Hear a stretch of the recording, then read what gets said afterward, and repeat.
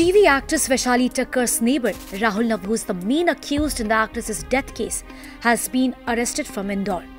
Takkar, known for her roles in Ye Rishta Kya Kehlata Hai and Sasural Simar Ka, died on October 16 from suicide after she hung herself in her Indore home. A suicide note was recovered from the spot. In the note, the actress accused Rahul Navlani of harassing her.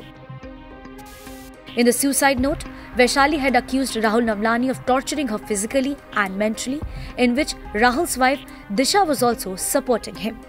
Rahul Navlani and his wife Disha were booked for abatement to suicide. Rahul is married and has 2 children, but due to his closeness with Vaishali, he was not letting Vaishali get married. Rahul sent a personal photo of him with Vaishali to her fiancé to break the marriage, which was planned to take place in a few days. Fed up with all of this, the TV actress had ended her life. Actress' family members had earlier alleged that Navlani was troubling her since he came to know about her plans to get married. For the unversed, Takkar had started her career with TV serial Ye Rishta Kya Kehlata Hai. She became a star while acting in Sasural Simar Ka and Super Sisters, among others. She was last seen in the TV show Raksha Bandhan in the role of Kanak Singhal Singh Thakur.